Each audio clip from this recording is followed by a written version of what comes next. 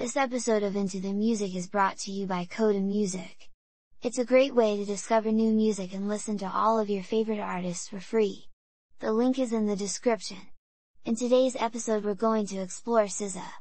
A distinct force in contemporary R&B, SZA has set herself apart with a vulnerable and casually poetic songwriting style and a voice conveying a multitude of emotions with subtle twists and turns.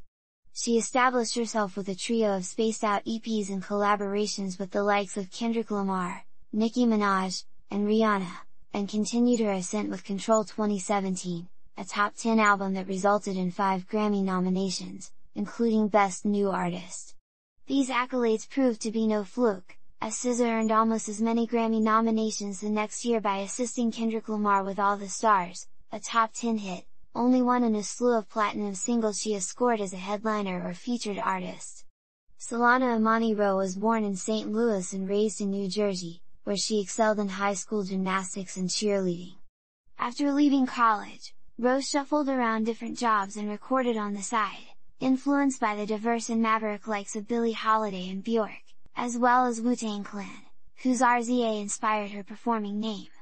She self-released a pair of dreamy and alluring EPs, 2012 See.SZA.Run, and 2013's, and shortly thereafter signed with top Dawg Entertainment.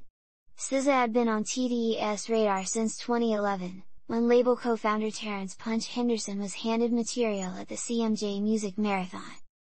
Once their agreement was in place, Top Dawg and SZA didn't waste any time. In April 2014, SZA made her label debut with Z, a trippy third EP that entered the Billboard 200 at number 39 with featured appearances from fellow TDE artists Kendrick Lamar and Isaiah Rashad, as well as one from Chance the Rapper. By the end of 2016, SZA was a highly valued collaborator herself. She appeared on high-profile TDE releases from Lamar, Rashad, Schoolboy Q, and J-Rock, co-wrote Nicki Minaj's Feeling Myself and Travis Scott's OK Alright, and co-wrote and appeared on Rihanna's Consideration. Primed for the spotlight in 2017, SZA followed through that June with her first album. Released through TDE's arrangement with major label RCA, the sharply defined Ctrl debuted at number 3 on the Billboard 200, and on its way to platinum status yielded a pair of multi-platinum singles in Love Galore and The Weeknd, both of which went top 40 on the Billboard Hot 100.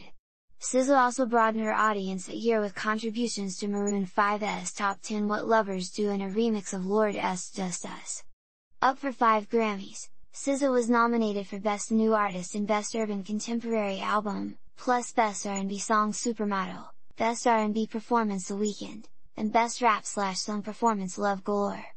SZA didn't win in any of the categories, but at the time of the ceremony in January 2019, she was already scaling back up the Hot 100 with All the Stars, recorded with Kendrick Lamar for Black Panther, the album. Another multi-platinum hit, the single peaked at number 7 and was nominated in 4 categories, including Record of the Year and Song of the Year, 2 of the Big 4, for the next Grammy ceremony. During the rest of 2019, SZA added to her Between Albums output, which already included Cardi B's I Do, with the Game of Thrones commission Power and co-starring roles on DJ Khaled's Just Us and Post Malone's Staring at the Sun.